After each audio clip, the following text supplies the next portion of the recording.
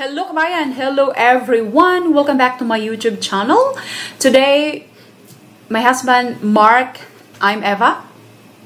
Today we're going to talk about the different things he noticed when he visited Philippines for the first time, and the things I noticed the first time I came here in the Netherlands. So let's start with the first topic. Saying no to people. Yeah, big difference in my country. Okay. Let me explain. When I went to Philippines,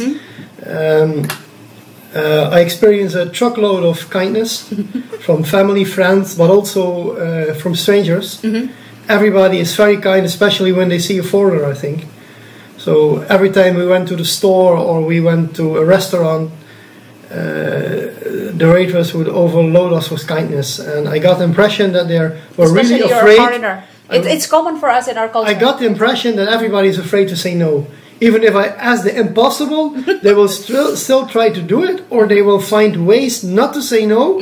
Although they don't answer the question, they were just avoiding it. They had a hard time saying no, I think. Okay, the part that we're trying to avoid is we don't want to be impolite. So we don't want to say anything, especially you're a foreigner. It's part of our culture. The hospitality is part of our culture, and we are known. Philippine culture is known for that, being hospitable. I think it's true.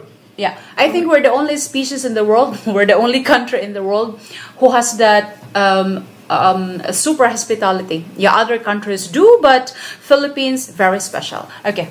Okay, the next one, birthdays. Birthdays, wow. Yeah, why don't you describe a typical Philippine birthday? Okay, typical Philippine birthday, there's always a lot of food because that's our bonding, especially family and friends that we don't get to see often. So food is our bonding. Yeah.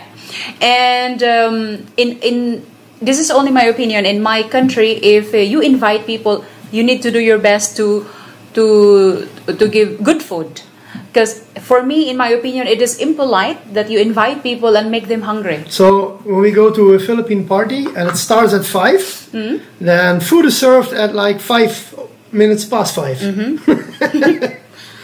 But in the Dutch birthdays it's a bit different, depending on what part of the country you live in or you visit.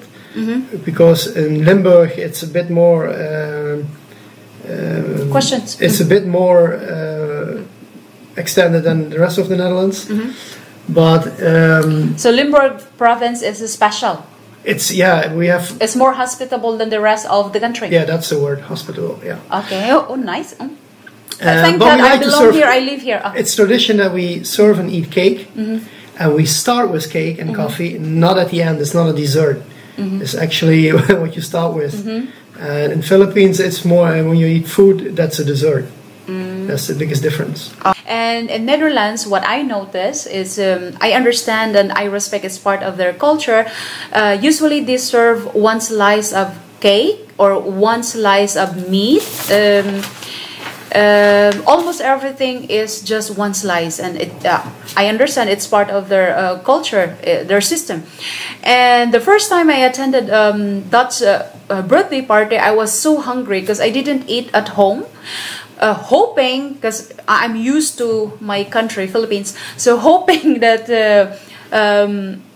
hoping to eat a lot of food there because it's birthday, it's automatic, but it wasn't. So the next birthday, I eat first at home and then attend the birthday. Because for them, as far as I know, birthday or any events, gathering with family and friends, is more like talking like, how are you? How is your job? That's how they do the bonding here. But for us Filipino, mostly food and of course talking and karaoke. Shopping malls. Okay. When I went to shopping malls, I experienced, it's a unique shopping experience. Why unique? Well, first of all, there's a big shopping malls, the SM, the mega malls. Yeah, and the MOA. Yeah, it's almost the size of a country on the worth of shoppings, all kinds of shops. But the most memorable is when you enter a store, it's like 3 or 4 clerks come to you try to serve you. Looking around, just browsing is not an option. They will come and serve you, and they will start bothering you. Can we help you? Can we help you? And all they want to do is browse, because that's typical Dutch. Yeah, I know it's very different here. The social system is very different in Europe in general.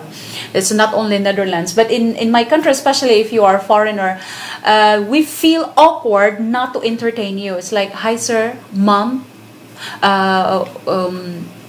what do you need? Can I help you? Okay. Yeah, but here it's annoying. Okay. The next question, I think we're going to cut this video in two, because the next question you will need 1 hour. Wow. And that's about medical care. Because in Holland, when I have many let me explain the Dutch system. In Netherlands, yeah. Let me explain the Dutch system first. Okay. When we need to see your country, getting medical care in Holland. Let me explain how it works here. If I'm sick or something's wrong with me and I need to see a doctor, I will first see a general practitioner. He will diagnose me first, try to help me, and if he cannot do it, he will forward me to a specialist in the hospital. All in all, seeing the general practitioner, we call that a huisarts, and going to the hospital can take up to 2 days or 2 months or half a year. It kind of depends. It's not crystal clear. It depends what kind of care you need, and at the moment, with the current epidemic, it will take a long time. Yeah. But in the Philippines, I also got sick. Yeah. And you had a bad experience? I had a very bad experience. Also had a good experience, because all those tests that would take here months to perform, like blood tests, getting the result, getting X-ray, seeing different department, all of that was done in 1 day. Yeah, because the medical system in Philippines is usually private hospitals, private clinics, but here is all in public. So you need to you need to wait. So there's always a waiting list, and if you get lucky, you get personalized service. If not, then they're always in a hurry, because it's public. Yeah. So speaking of medical care, for me it's like 60% I like Philippine system. Why? And 40% Netherlands system. In Philippines, if you're in a hurry to find out your disease, or you're just in a hurry, you want to know more, you can easily choose a private doctor. Private hospital, all is private, and you can easily avail the time of the specialist, even the consultant. But here, you need to wait, except for emergency, and then they're really good in terminal stage here. But as long as they see you functioning well and you're still standing and talking, and the basics, you can eat, you can laugh, they will just say, go home, here's paracetamol. Yes, go home, take paracetamol, eat healthy, and trust your immune system.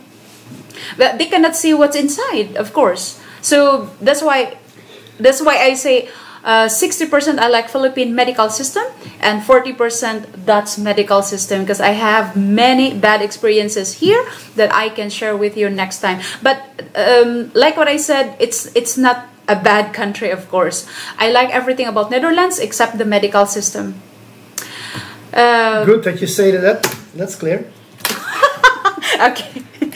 The next one, sweets and candy. When we were in Philippines, I have a sweet tooth. I like biscuits, and I like you have candy. A sweet tooth. Of course. I don't have. So it's reversed. So while there, we were looking for basic candy, and of course, they have the basics, but I also saw a lot of strange candy. At least for me, it was strange. Or new candies.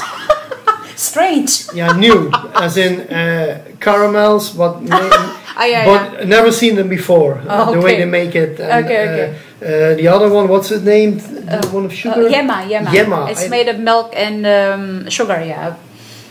That was an experience. Yeah, I simply prefer the Dutch candy, like liquor drop or. Yeah, of course, it's your country. You like that, but when we say candy, generally when we say candy, it's automatic sweet. But only in Netherlands, I tasted a salted candy that's drop. I was like, oh, this is the first time I tasted a salted candy because but liquor drop, as you call it, we have many kinds. Many of kinds. taste. Oh, that's why. All taste. Okay. Sweet, sour, salty. Okay. Ah, okay. That I didn't taste. Okay. Now next. Oh, that's a good one. Being served, or the way people are served. I remember we went to Boracay and we had to take a boat. And imagine you go to the station where you buy a ticket, and first there's a clerk behind the window who say, "Where you want to go?" I want to go to Boracay. Okay, and then, okay, one moment, sir. My colleague will help you. Next person will come and will sell me the ticket. Selling the ticket will only mean they will give me a ticket, and then there is a third person who will take my money, and a fourth person who will put a stamp on the ticket, and then when you go out to the docks, there's a fifth person Oh my God, he memorized checking the ticket. If it's paid, if it's stamped. Here, there's just one person behind the window. I will pay the person, he will give me a ticket that is already stamped and probably is already checked it, and I can go to the docks. Yeah. It only takes one person, and there it takes 4 or 5. They divide the labor into tasks. Yes. Amazing. Yes. Yeah, amazing.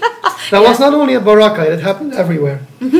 Imagine he memorized that. Okay. Big difference. And another one I want to ask you about is formal clothing. Because at many events we saw those, especially guys wearing white blouses. I forgot what you call it. Barong? Barong, not barang, not barang. Barong. Barong, yeah. Barong, yes. It's like a wedding gown for men. Informal, yeah, it is usually worn in formal events, yeah. Yes, like you said, a wedding gown for men. Yeah.